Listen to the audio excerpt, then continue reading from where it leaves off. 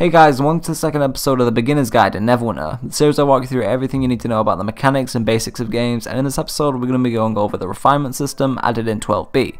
So without further ado, let's get right into this. So first up, what is refinement? Well, refinement is the process of upgrading certain pieces of equipment to make it provide more stats, provide more gear score, and improve its overall efficiency. Pieces of equipment that you can upgrade are runestones, enchantments, artifacts, main and offhand artifact weapons, artifact necklaces, and artifact belts. There are also certain events like Wonders of Gone that have unique items that you can refine for that event. Before I go over to refine, let's go over refinement points or RP so this makes sense. RP is a currency used to refine your equipment and is obtained by breaking down items and turning them into RP. You do this by going to your inventory options and then pressing convert to refinement points option at the bottom. This will bring you to this menu. From here you can select whole categories of convertible items, which covers enchantments, runestones, gemstones, and identified equipment. You can also select specific items from your inventory to convert, so if you just wanted to convert a specific enchantment for instance, you can do it there. This also allows you to convert miscellaneous things like the shattered items from Castle Never.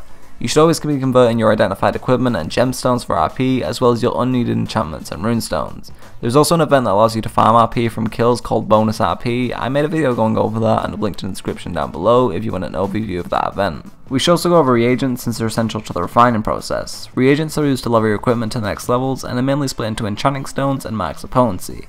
You'd likely collect a few of these as you progress through the game, but some of the more important ones can only be found in lockbox drops or extremely rarely in other farmable locations.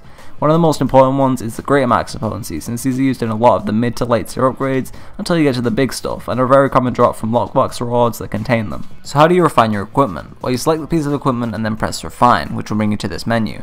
In an enchantment or runestone it'll look like this, one solid bar, but if it's say an artifact or something along those lines, it'll look like this, with 2 bars. This is because artifact equipment needs several internal levels to level its rarity up, so you need to fill up the purple bar to level the rarity of that piece of equipment up. On enchantments or runestones, you just need to fill up the bar once and upgrade it to the next level. To upgrade anything to its next level or rarity, you need to fill up the bars and then use your reagents to upgrade. There is only a percentage chance this will actually work, which is why you should use preservation wards, which I'll cover in a second. Upgrading will cost you refinement points, and as you get to the higher tier of upgrades, it gets a lot more pricey to level something, and the reagents eventually become extremely rare. The upgrading of artifact gear will go from this, green to blue to purple to orange, which is where things like artifact weapons stop, but artifacts will go all the way to cyan, which is their final rank. You should always be upgrading using wards, mainly preservation wards. The reason for this is preservation wards stop you from losing your reagents when you go to upgrade, and they're a must have for almost any upgrade because if you lose some really rare reagents, it's either going to cost you a lot of AD or a lot of time getting them back.